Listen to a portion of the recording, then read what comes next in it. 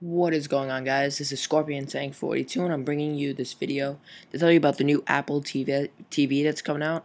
It's going to be called the ITV, and it's going to have similar specs to the iPhone 4, which is kind of odd, but it's going to have the A4 processor, the same storage, CPU, but this model, unlike previous Apple TVs, won't be able to send out 1080p or 1080i video.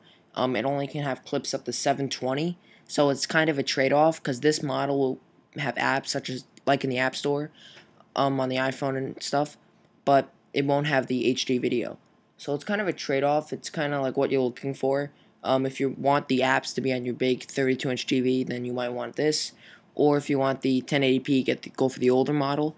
But it's gonna be 99 bucks. It's cheaper than the older one, not by much, but it is.